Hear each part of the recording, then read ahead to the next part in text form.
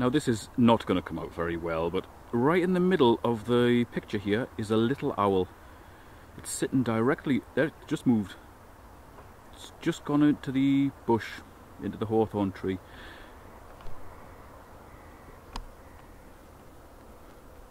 Now that flew out of here. They've possibly nested in here, so I'm going to set up a game cam and I'm going to try and get it on film. This looks like a decent perch. It's actually a fallen ash branch from a big tree that's literally just dropping to bits here. That's possibly why the little owl's here, because they eat a lot of beetles and moths and grubs and so on, worms as well. They're not like other owls that'll take mice and rats and all that. They're very small, only about that sort of size. And although I can't see any claw marks on here, there is a rotten log underneath here. There's fallen grass, and I think this may be a decent place. Maybe a decent place for it to sit. So I'm going to put a camera on here, looking towards there, and hopefully we'll get something. Now unfortunately the strap on this fella is going to be visible from the other side, which is an open field. There's no public footpaths anywhere, but I think it would possibly be seen if somebody had good eyesight. So I'm going to go with a cheaper camera. This is the Victing 12 megapixel camera, which I still haven't done a review on. I really should get onto that.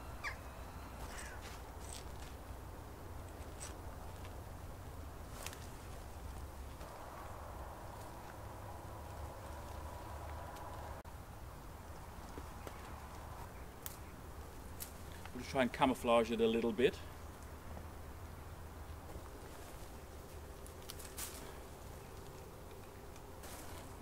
That's masked it quite well from this angle. From the other angle, I'm not bothered because it's very rough there. Nobody's going to be down here. Awesome. That's it set. Simple as that. We'll come back to it in a few days and see if we've got any decent footage. That's it there. Reasonably well camouflaged, so hopefully it won't get nicked. And that should be looking at that with any luck. I think while I'm out for a walk, I may as well try my new Hobo fishing kit. I'll put the link where I bought this one in the video description and also in the pinned comment. It's actually a fellow YouTuber called Scooty 1968 maybe. He makes them. It's quite big, you can see from the size of my hand there, but that allows you to get plenty inside. And once I've had a little bit of fish, I'll show you what I've put in here. I've actually taken out most of the stuff that came with it and replaced it with my own gear.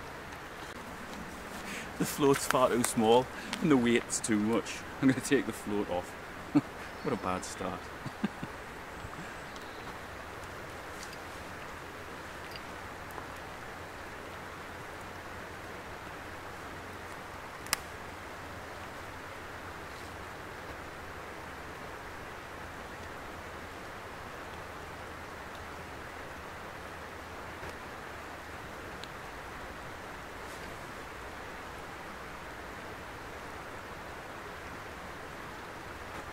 I'm going to let it drift down to those trees down there and start slowly bringing it back.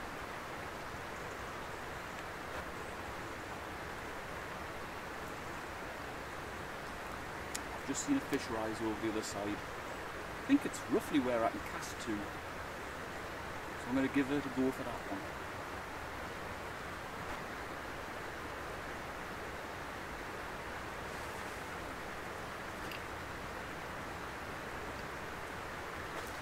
Try a little bit further down. Okay, here we go, right under the trees. It's almost pitch black under here, but we're fishing into very deep water.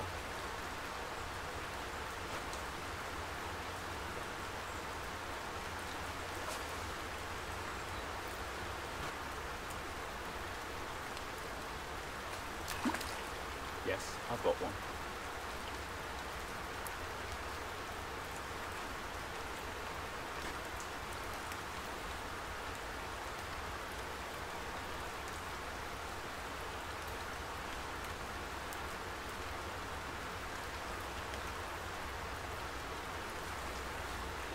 Awesome. Hook came out perfectly, which is great because I don't want to keep this.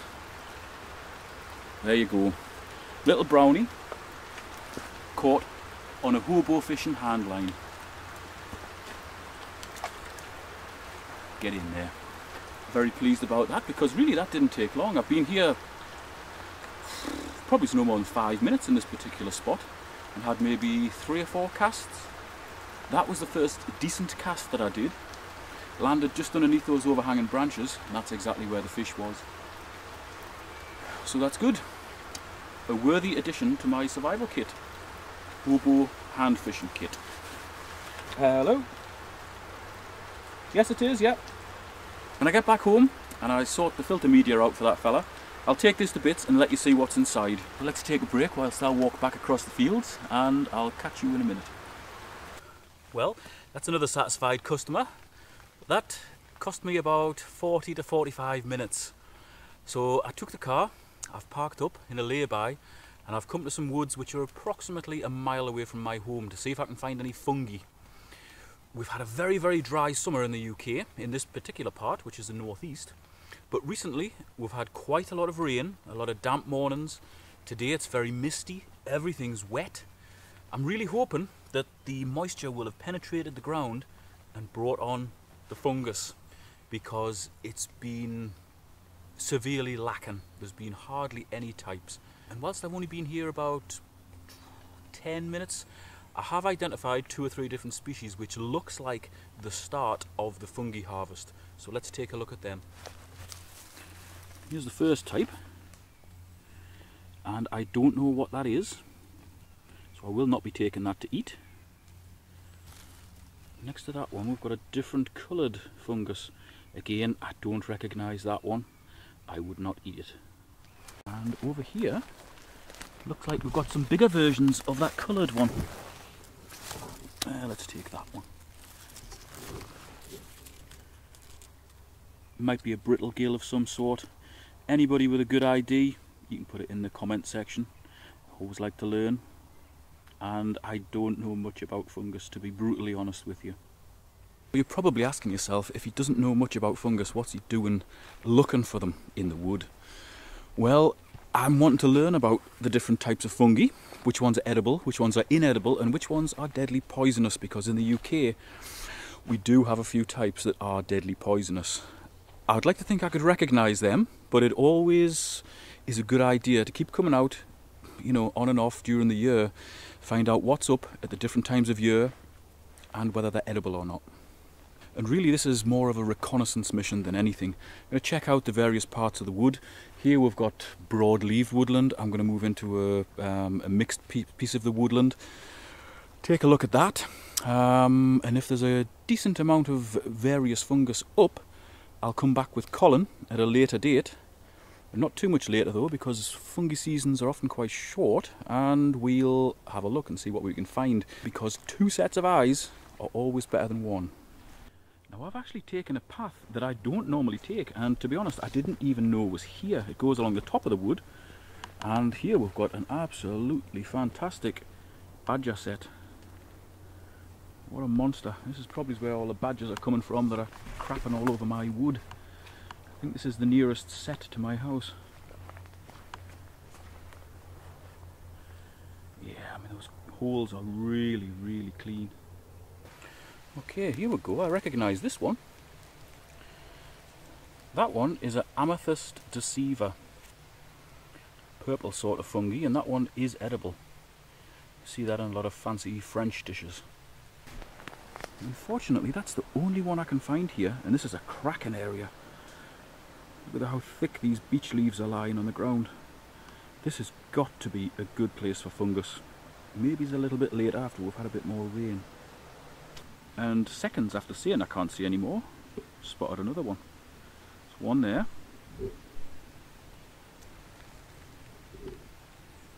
One there. And one there as well. And that's another one there. Okay, it looks like we've got the start of something here. Okay, that's where we saw the amethyst deceivers, just in this little area here. And the similar area carries on all the way down to the river. This looks like a very good area, so I will be returning here with Colin. There's a mega fungus here. Could have been a penny bun, something like that. It looks like it's been a really big thick one at some point. Possibly some sort of Boletus. I'm not entirely sure. There's not enough of it left for me to make a good ID. As I say, I'm not very good with fungus. Okay, a little bit further up the hill and we've definitely got something here. This is a set. I recognise this one. Definitely. That's been pretty well hammered, and by the looks of it, it's got a national collection of grubs in there. So I won't be taking that, but when that one was fresh, it would have been a real beauty, and that would have been edible. Got some very likely looking land down here. I think it still may be a little bit early for them though. It's not as many as I would expect. It's a good amount of leaf litter. It's pretty manky, reasonably damp. Look at that, look how rich that is. That, you know, there has to be fungus coming up here. I think I'm just a little bit early for it. And here's some sort of puff balls.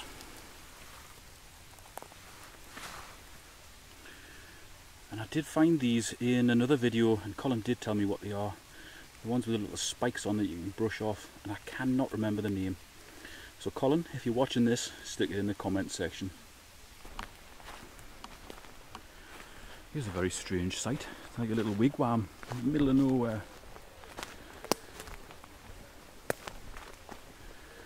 Really too small to be of any use, but somebody's obviously built it for some particular reason. Maybe it's just practicing their skills. I'm just coming down towards a stream here. There you go, we've got quite a nice little crossing here. And although I haven't heard anybody, or heard any yapping of any dogs or anything, there's an awful smell of wet dog, so I think somebody's been through here very, very recently. The dog's probably come up this other side and given itself a good shake. But in this damp atmosphere, I can definitely smell that dog. It reeks.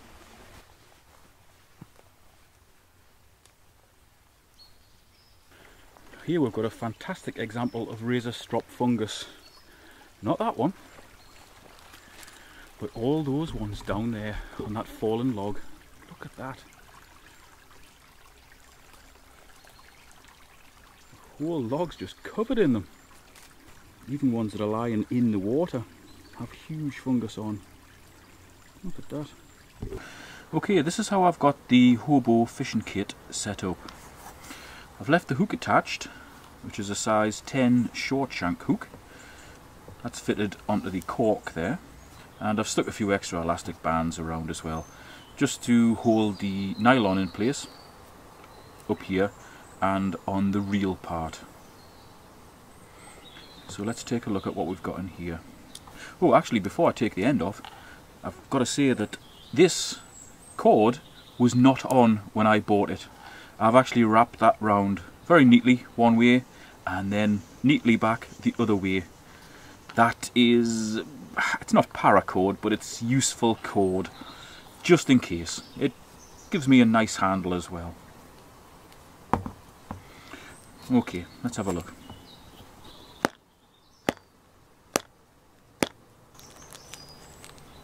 Right, we've got quite a big cavity in here, so we can fit quite a lot of stuff in.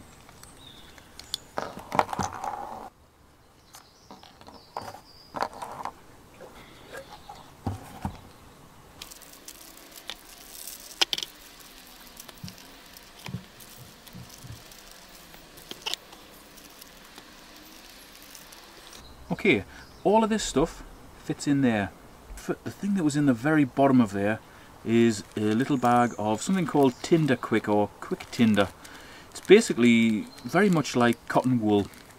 It's compressed so you can fluff it out and it takes a spark. And talking of sparks, I've got a lighter there. Obviously it's got gas in, so it provides a flame, but even if this ran out of gas, I could still use the spark to light that, to light a fire. So that's probably something that you wouldn't expect to see inside a fishing kit.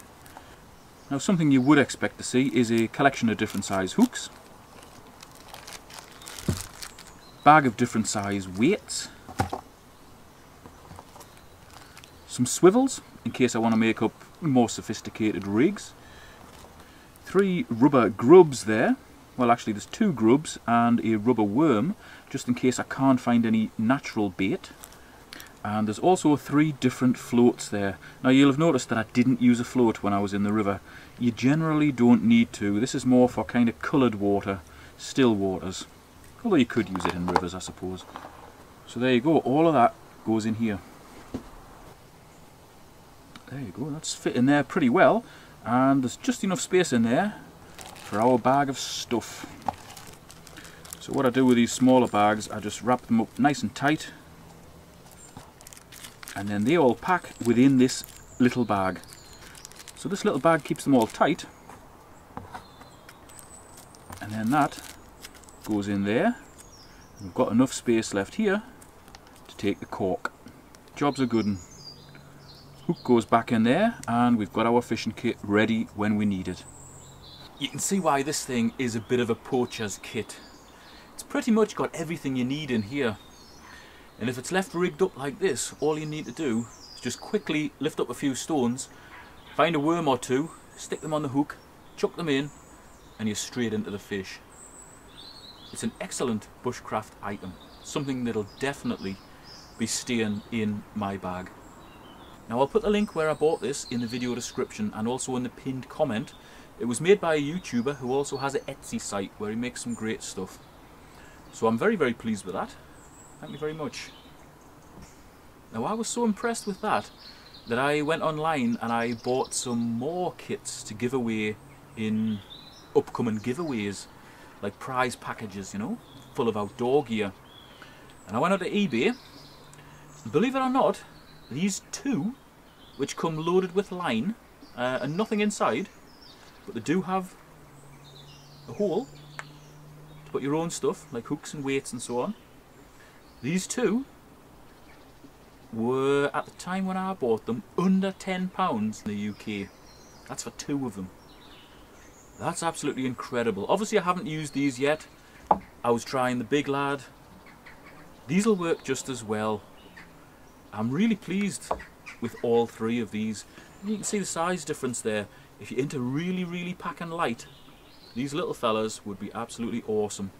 If you want something a little bit more comprehensive, the Big Lad would be the one to go for. I'll put the link to where I bought these in the video description as well. And these 2 are going to be part of some cracking giveaways, so keep watching for those. Now these are fish that I would not want to catch on that little Hobo fishing kit. Some of those are probably, I don't know, 2 to 3 kilos. That's like over £5 in weight. Very chunky fish. Far too big for that little thing. Okay, I've been so busy with work that it's taken me about a week to edit this video. Therefore, that little camera that I put out, the game cam, hoping to get a picture or video of the little owl, is still out. So I'm going to go and collect that now, and you're going to see the results of it in a second.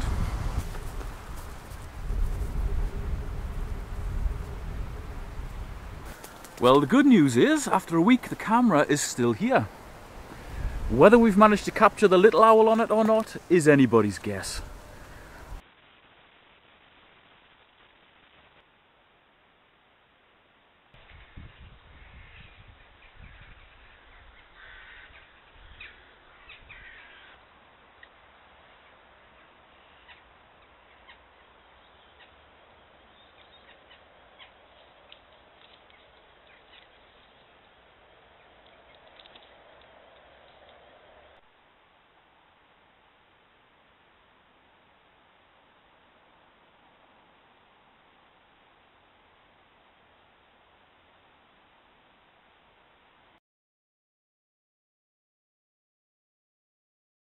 Well, that perch was used by plenty of birds, but unfortunately not the little owl. I'm going to get the other 2 cameras out and we're going to set them again. So we're going to have 3 cameras up in that area. I'm going to leave them again for a week. We're bound to get it next time. When I do get it on film, I'm going to make a short video showing you the pictures or the videos. Because when I went down there to collect the camera this time, The little owl flew out of the tree, so it's obviously still down there. It's still using that area as a hunting ground. So there you go. Thanks very much for watching.